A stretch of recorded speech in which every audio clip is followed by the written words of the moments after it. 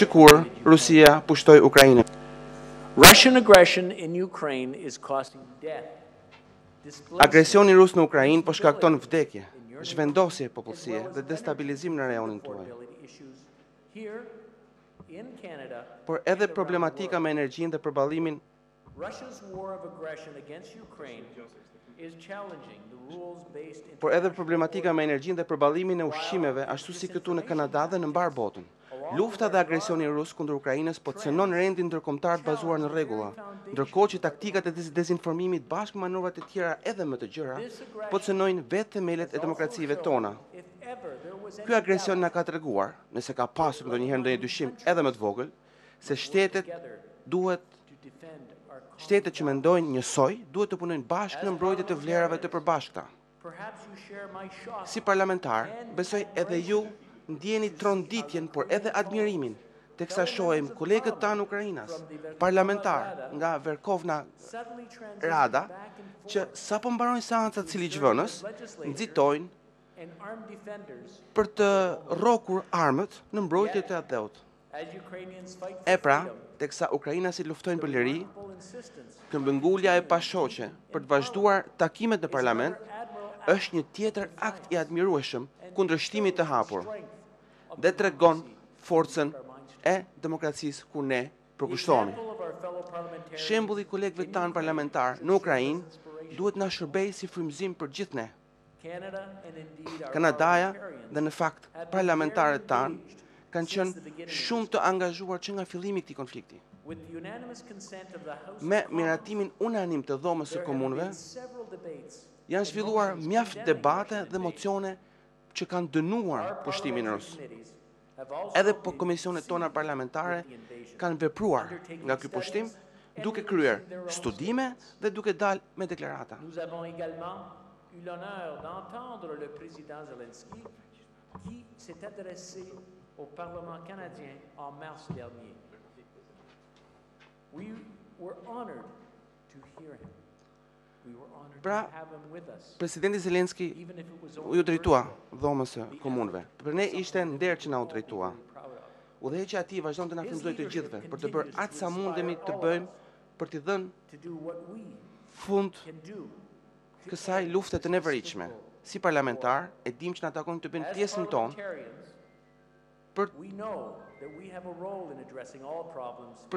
si parlamentar e dim që na takon të bëjmë pjesën tonë, rolin tonë për të adresuar të gjitha problemet me cilat përballen vendet tona. Dhe parlamenti me traditën e debatit, llogaridhënies dhe kompromisit është vendi ku mund të gjenden shumë zgjidhje.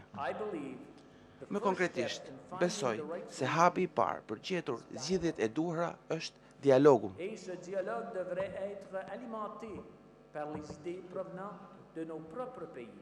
Un dialogue positif qui est soutenu et encouragé par nos institutions parlementaires.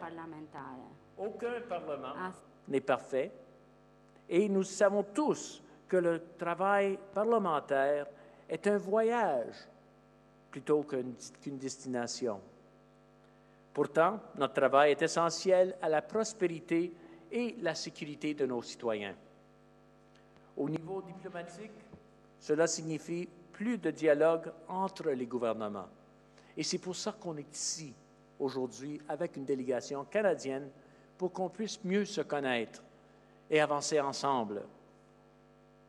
As I noted, Canada and Albania established diplomatic relations in 1987.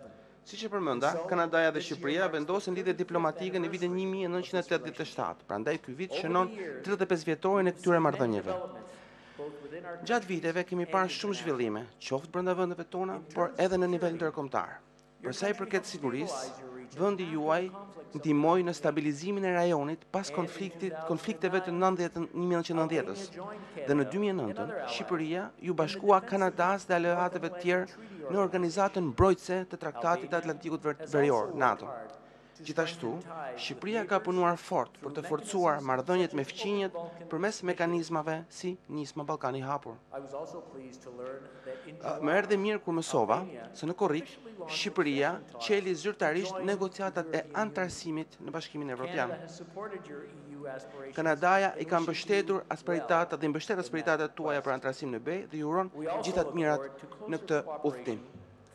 Gjithashtu, presim me padurim të kemi bashkëpunim edhe më të ngushtë gjatë mandatit 2022-2023 të Këshillit të Sigurimit të OKB-s ku Shqipëria është antare. Gjithashtu, Shqipëria ka punuar fort me masa edhe në fusha të tjera, me qëllim që dy vendet tona të afrohen më shumë. Edhe kemi plot gjëra për të krenuar në këtë aspekt. Për shembull, më 1 gusht 2022, hyri në fuqi marrëveshja e sigurimeve shoqërore mes Shqipërisë dhe Kanadas, e cila u jep mundësinë shqiptarëve dhe kanadezëve që të akumulojnë vitet e punës në secilin vend në mënyrë që të zgjedhin se ku dëshirojnë të dalin pension. E kam fjalën edhe për përpjekjet e Shqipërisë në forcimin e diversitetit, përfshirjes dhe barazisë gjinore, fuqizimin e grave dhe pajtimin. Këto çështje janë shumë të rëndësishme edhe për vendin tim. Për këtë arsye, më erdhi shumë mirë kur mësova që Kanadaja dhe Shqipëria kanë bashkëpunuar edhe në këto fusha dhe shpresoj të vazhdoj edhe në të ardhmen. Të ardhmen që ne të shkojmë së bashku. Asnjë vend nuk e ka monopolin e dijes. Prandaj duke punuar bashkë ne mësojmë nga përvojat e miqve tanë. Pikërisht këtë bëjnë miqtë e mirë. Shkëmbejnë përvojat në mënyrë që të mësojnë nga gabimet dhe sukseset e njëri tjetrit. Kjo vlen veçanërisht për problemet që nuk njohin kufi. Probleme që rëndojnë mbi të ardhmen e planetit. E kam fjalën sigurisht për ndryshimet klimatike. Na duhet të ndërmarrim masa urgjente që të parandalojmë dhe të zbusim efektet shkatrimtare të ndryshimeve klimatike, përfshirë edhe konfliktet, zhvendosjet dhe pasigurinë e ushqimit. Njerëzit më të cënueshëm në botë, ata që jetojnë në varfëri apo të marginalizuar, pra pa përkrahje, janë ata që janë në vijën e parë, pra ata që i pësojnë pasojat. Edhe duhet të kujdesemi për ta. Por asnjëri nga ne nuk është imun. Në Kanada, bregu i Atlantikut u godit së fundmi nga një prej stuhive më të fuqishme që kemi njohur ndonjëherë në historinë e vendit tonë. Shtëpit i mori deti. Qindra mijëra njerëz mbetën pa energji elektrike. Para një viti, në verë, thatësira dhe inxeti përvëllues shkaktuan zjarre në pyjet e provincave perëndimore të Kanadas. E di që edhe këtu në Shqipëri keni vuajtur nga efektet e motit ekstrem, si përmbytjet, thatësirat dhe valet e nxehtit. Këto ngjarje na rikujtojnë nevojën për të vepruar tani. Tani më lejoni të vlerësoj leadershipin e Shqipërisë në këtë drejtim. Ju jeni vendi i parë në Ballkanin Perëndimor që keni hartuar një strategji të konsoliduar për zbutjen e ndryshimeve klimatike. Një tjetër fush ku keni marrë leadership lidhje me zhvillimin gjithëpërfshirë është edhe zhvillimi gjithëpërfshirës dhe të drejtat e njerëzit të personave LGBTI. E përshëndes Shqipërinë që u bashkua koalicionit për drejtat e barabarta në 2017 për të punuar mbi këto çështje me qeveri të tjera, si edhe me shoqërinë civile dhe agjenci shumëpalqe. Sërish ky një shembull i qartë se si Shqipëria dhe Kanadaja punojnë me vendet e tjera për të ecur përpara. Përsa i përket mbrojtjes, Kanadaja dhe Shqipëria kanë një histori të gjatë bashkëpunimi. Në arenën ndërkombëtare, Kanadaja ka dërguar forca ushtarake dhe paqëruajtës për të ndihmuar në stabilizimin e Ballkanit në vitet 90 dhe më pas ndihmoi në trajnimin e trupave shqiptare. Edhe pse i paksuan forcat ushtarake në Evropë pas mbarimit të luftës së ftohtë, prap ne i dislokuam ato forca ushtarake gjatë 10 vjeçarit fundit. Agresioni i Rusisë tregoi nevojën që NATO-ja të forcojë masat e mbrojtjes dhe parandalimit. Par l'intermédiaire de l'OTAN, nous et d'autres alliés travaillons ensemble pour la défense collective des près de 1 milliard Të rreth 1 miliard qytetarëve kundër kërcënimeve të shumëllojshme. en plus de travailler ensemble Përveç au sein de l'OTAN. punës që kryejmë së bashku në NATO dhe në kuadër të frankofonisë, Kanadaja dhe Shqipëria bashkëpunojmë në forume të tilla si Organizata për Siguri dhe Bashkëpunim në Evropë, ku Shqipëria ka pasur kryesin në 2020-ën.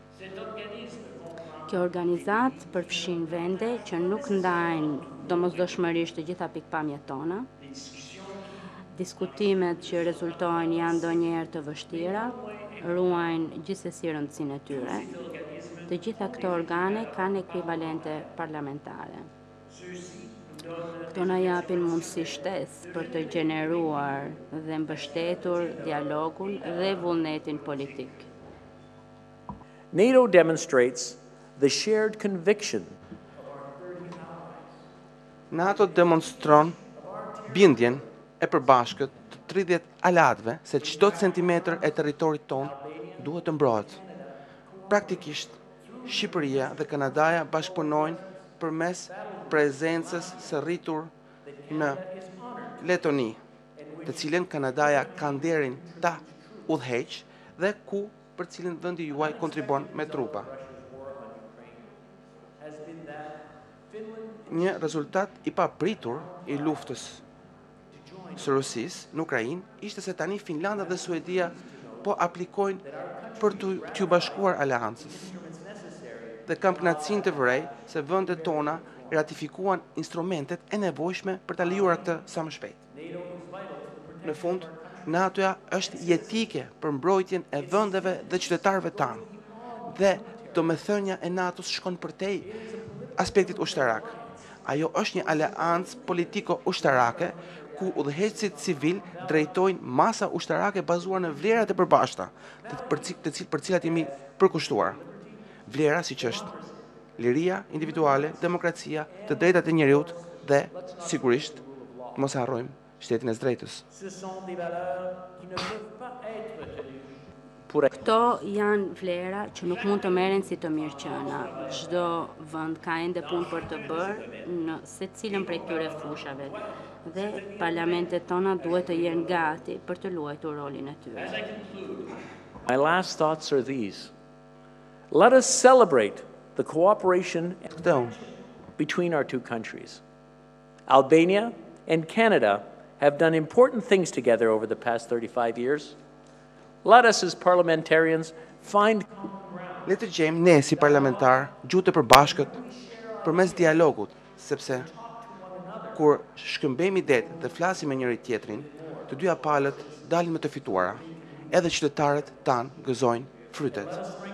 Pra le të kremtojmë bashkëpunimin dhe miqësinë mes dy vendeve tona. Në këto, sepse shumë gjëra kanë ndodhur në këto 35 vitet e fundit. Le të forcojmë marrëdhëniet mes nesh, në mënyrë që së bashku të përballemi me sfidat e rënda të sotmes. Faleminderit që më dhatë mundësinë t'ju drejtohem, si dhe për mikpritjen e ngrohtë që i keni rezervuar delegacionit tim dhe mua që nga momenti kur arritëm në Tiranë. Në aspektin personal, muajin që vjen festohet muaji i trashëgimisë shqiptare në provincën e Ontarios, në Kanada. Aty është pikërisht provinca ku unë jetoj dhe aty do të kemi kremtime, festime. Për të festuar se çfarë shqiptarët i kanë sjell Kanadas përmes diasporës. Pas mikpritjes suaj të ngrohtë dhe miqësisë, e di që do ta festoj edhe me më shumë entuziazëm këtë festë. Pra muaji i trashëgimisë shqiptare. Pres me padurim të vazhdojmë bashkëpunimin tonë dhe uroj gjithat mirat në punën tuaj të rëndësishme. Faleminderit, merci.